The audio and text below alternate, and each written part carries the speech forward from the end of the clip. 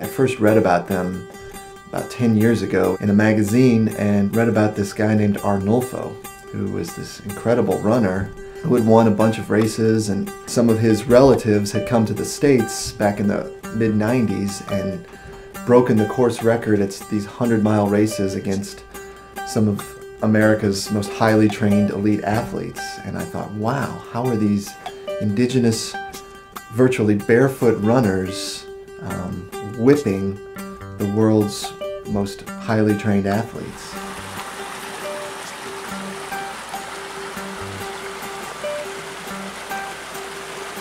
I've been running ever since I was 5 years old. I started chasing my dad around the block.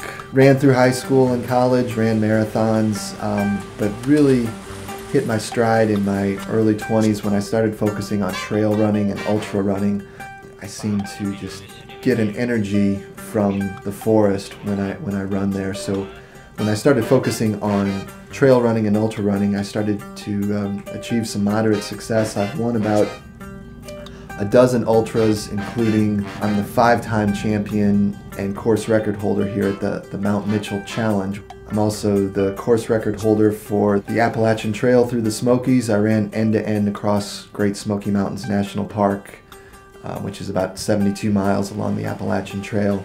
But all of those accomplishments seem pretty petty compared to the kind of running that the Raramuri do on a daily basis. And so initially my interest was more from a running perspective. I took a couple of trips down there, and on one of my hikes with one of their elders through the canyons, I asked him, what makes a Raramuri a Raramuri? He said, 1, they observe the ceremonies. 2, they protect the forest. And 3, they run. So at the heart of who they are is running.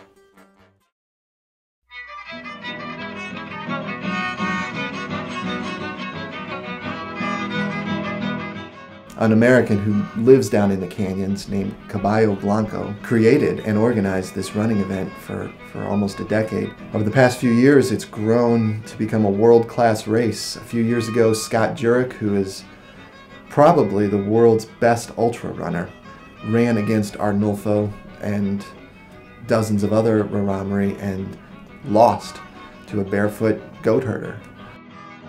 It's a race near the town of Urique. It starts at the bottom of the canyons and runs across some beautiful rivers, across old footbridges. It has a mix of a wide variety of terrains. It's just shy of 50 miles.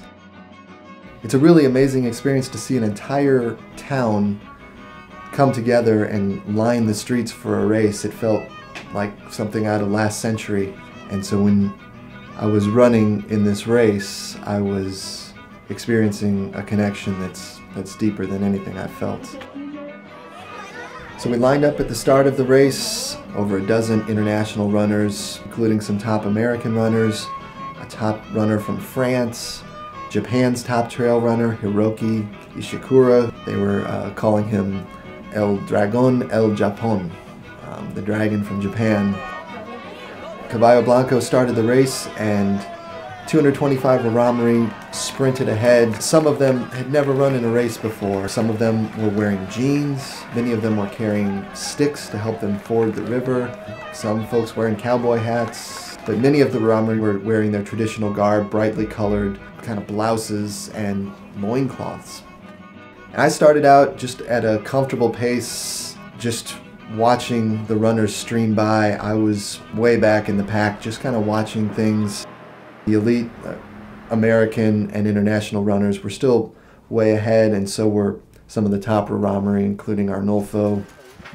And then as we crossed the bridge across the Urique River downstream, I really started feeling the presence of a Raramuri that I had met on a previous hike, a 10-year-old boy who had been my guide. And sadly, this boy, Valentin, a year earlier had died. He had fallen from a cliff.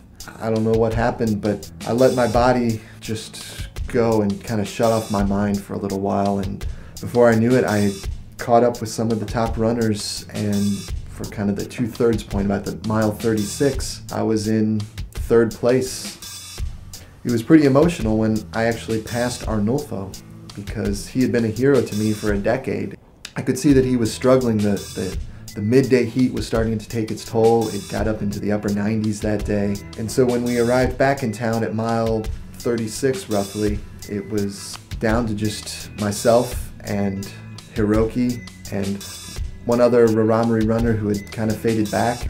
I was really torn at that point because this race was for them, and I had never even conceived of being in the front of the race, and frankly I didn't know if I should. And so I considered stopping there, but my friend Mickey was there. When I told him my mixed emotions as I was stopping to get a drink, he said, you gotta keep going and you gotta give it everything you have. That's what these people want, and don't stop now. And that was good advice because I don't think the Raramuri want charity. Amazingly, I ended up winning the race beyond my wildest expectations, and it was both unexpected and an incredible experience emotionally. I just was at a loss for words at the finish line. I tried to explain in broken Spanish how I had dedicated this race to Valentin, the 10-year-old boy. I was just overcome with emotion, I think because I had felt something larger in that running experience in the canyons that was so much bigger than me and so much bigger than the race or anything else. And I think what was the most powerful for me was what happened after the race. I received $3,000 and basically a ton of corn, which all of the American and international runners donated back to the Raramuri. But I gave my $3,000 prize money to Arnulfo because he was the rightful winner of the race. He was the first Raramuri to finish. Late that night, Arnulfo and I were walking back to our hostel. He said, wait here for a moment, in kind of broken Spanish. Wait here, I have korma. I had heard the word before, korma, which sounds a lot like karma and means basically the same thing, is one of the central precepts of Raramuri culture. It's giving without expectation of getting something back. When you give anything to a Raramuri person, they typically don't say thank you. Not because they're not grateful or appreciative, but because their sense of korma is just, that's what human beings do. Where we see giving as something extra or something that you should get praise for, to the Raramuri, giving is just so ingrained in who they are that it's not something you have to go out of the way to say thank you for. And so he returned and gave me my most prized possession from anything, but especially from any running experience. This handmade rosary. He put this around my neck, and never before did I feel more like a champion than when I got a laurel from Arnulfo, a handmade necklace from, in my opinion, the world's greatest runner.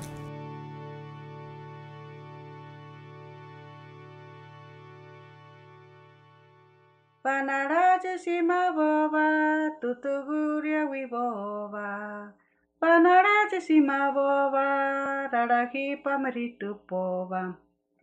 Vanarachi, tamurihirava, vanarachi, tamurihirava.